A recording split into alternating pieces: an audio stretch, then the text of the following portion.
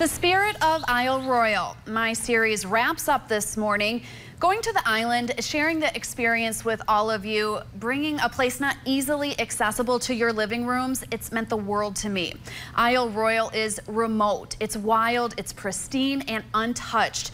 It's as unique of a place as I've ever visited. I treasure the moments, the people, and the opportunity to explore. In part 5, the spirit of Isle Royale, saying yes to adventure.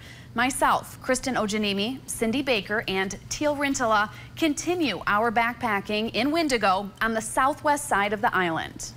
You gotta come further and head to the dock, Andy. Wendigo is special. It is full of life and excitement. The people we met here are extraordinary, not just because of the research they're doing, but because of their willingness to share it with all of those who visit Isle Royale. For them, it is part of the experience. And for us, it made us feel welcome. We felt like we understood the island better. As we took our day hikes around Wendigo, it was as if we saw things we hadn't before. We were quieter, each step more deliberate, and we were rewarded. Not just with blooming flowers and enchanting forest views, but also with our first moose sighting. She seemed to watch us with the same curiosity as we had with her. One of around 1,800 on the island, and she would not be our last. We saw this one running away from our sounds and others that happened too quickly to even grab a camera. My expectations was I was going to see a lot of moose.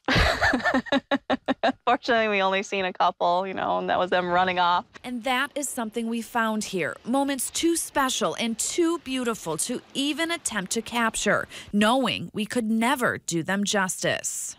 My favorite moment is the surprise of the supermoon, and being able to watch that rise and come up on the horizon was pretty beautiful. There's not even, I want to explain it and tell everybody about it when I get home, but I know that there's just not a group of words that could even capture how beautiful that was. It was a beautiful, beautiful moment. Moments we will hang on to and reminisce about for years to come. And that includes the challenging times as well. This is day 6, and this is probably the least favorite part of my trip, is these boat rides. But we all did it. We pushed through those uncomfortable moments, and we are better for it today. Lessons only to come from a trip like this, ones only found in nature. It's magic here. It's like nowhere else I've been to. It's totally untouched wilderness. By day 8, we all felt ready to go, and yet we agreed we would be happy to stay a few more days. We settled on the fact we will return. Oh, I'll be back. I don't think that you can come and not come back.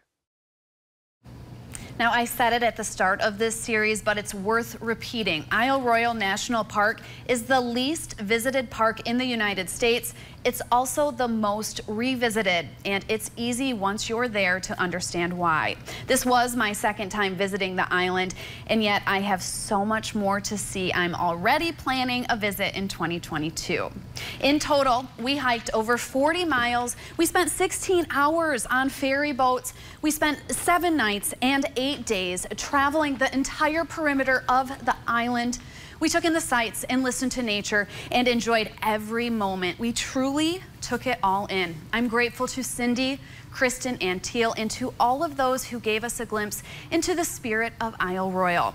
And I also want to mention Kristen Ojanimi is working on a special discovering about our trip. So tune into that on Monday at 6:30 Central, 7:30 Eastern, right here on TV6.